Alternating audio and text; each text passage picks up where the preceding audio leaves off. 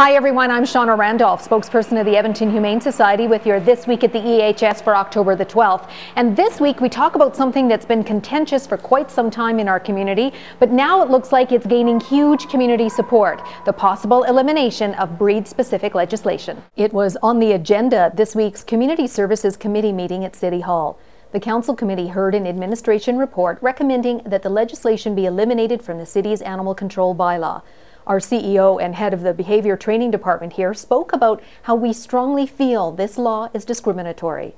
Well, really, you can't judge aggression by a breed. Aggression is a communication method by dogs. It's not a gene, it's not bred specifically into certain dogs. And as a result, the recommendation was passed. So now all of City Council will vote on it next week. And if approved, then no longer will dogs based on their breeds be restricted. Instead, it will be based on their individual history. We're so excited that they are actually considering removing the breed-specific legislation restriction on what people deem pit bull type dogs.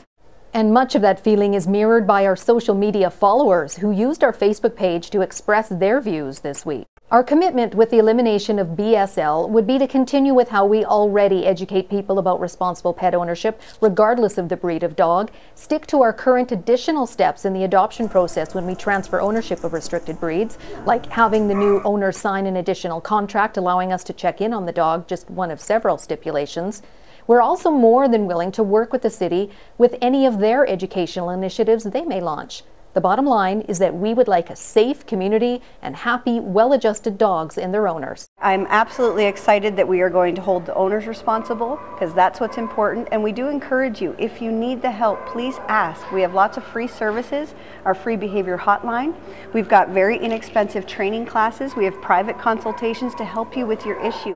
So we've never been this close to having this legislation changed. We're very hopeful. Of course, we'll keep you up to date on all of our social media. That's your Week in Review. Join us again next Friday.